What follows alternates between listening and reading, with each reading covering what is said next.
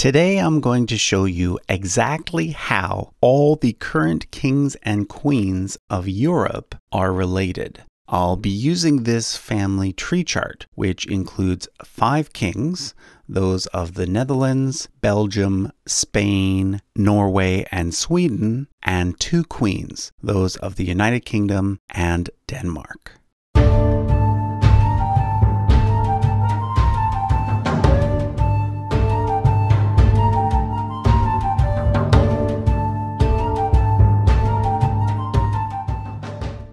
Currently, there are 12 countries in Europe that are classified as monarchies. However, only 7 of those are kingdoms, meaning that their monarchs hold the rank of king or queen. These other 5 countries, all very small, have some other sort of monarch. Luxembourg has a Grand Duke, and Liechtenstein, Monaco, and Andorra all have princes. And yes, Vatican City is technically a monarchy. The monarch of Vatican City is the Pope, but keep in mind that the Pope is not actually a king. His exact title in English is simply that of sovereign.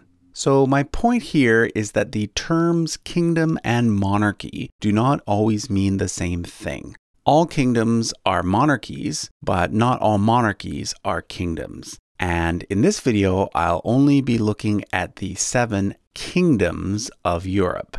So the 2 monarchs who are most closely related are the Queen of Denmark and the King of Sweden. They are first cousins. You can see here that the Swedish king's father and the Danish queen's mother were brother and sister. For the rest of the video, I'm going to use Queen Elizabeth as the vantage point. The monarch that she is most closely related to is the King of Norway. They are second cousins. You can see here that the Queen's grandfather had a sister who married a King of Norway. So these 2 were brother and sister. These 2 were first cousins, and these 2 are second cousins. The next 2 that Queen Elizabeth is most closely related to are the monarchs of Denmark and Sweden. Both of them descend from Queen Victoria. That's through this connection here. That makes them both third cousins to Queen Elizabeth. The 2 queens have an additional connection though. The Danish queen descends from this former Danish king. But so does Queen Elizabeth because of this marriage here. So that takes care of this side. Now let's look at the other side. Philip VI of Spain and Queen Elizabeth are related because both of them descend from Queen Victoria. Let's look at the details. These 2 were brother and sister, meaning that these 2 were first cousins. That makes these 2 people second cousins. And it means that Queen Elizabeth and the former King of Spain, Juan Carlos I, are third cousins. The way to describe Juan Carlos's son, Philippe's relationship to Queen Elizabeth is to say that they are third cousins once removed.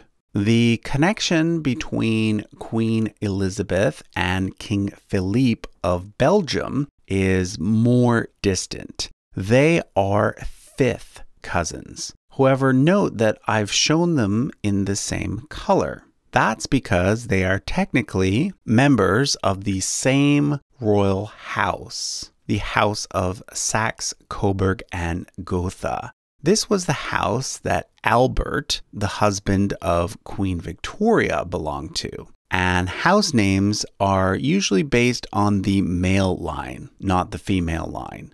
So Prince Albert's paternal uncle became the first king of Belgium. During World War I, because they were fighting the Germans and wanted a less German-sounding name, the Belgians changed their name to the House of Belgium. And the British changed their name to the House of Windsor. But really, these 2 are still the same paternal house. Finally, we have the Dutch king. He's the monarch that is most distantly related to Queen Elizabeth. However, they are still fifth cousins once removed because both of them have a connection to the German House of Württemberg. In Queen Elizabeth's case, it's through her paternal grandmother, Mary of Teck. Now, note that Prince Charles, the future king of the United Kingdom, is shown in blue. That's because he technically belongs to the same house as the current king of Norway and the current queen of Denmark. That's because his father, Prince Philip, is a member of the former Greek royal family, which in turn is descended from the Danish royal family, as is the Norwegian royal family. But it's actually unlikely that Charles will ever use the name of this house. The British royals will probably just continue to call themselves Windsor. This chart is actually just a simplified version of some much larger charts that I sell as posters. I now have two versions of my European royal family tree poster, one focused on the west and the other focused on the north and east. You can find both of those products by heading over to my website, usefulcharts.com. And before I go, I want to shout out a YouTuber I started following recently named Lindsay Holiday. She currently has a series on the monarchs of Europe and has made several other monarchy-related videos as well. So if you want more information on the kings and queens I mentioned in this video, you'll want to check out her channel by clicking the link on the screen or in the description. Thanks for watching.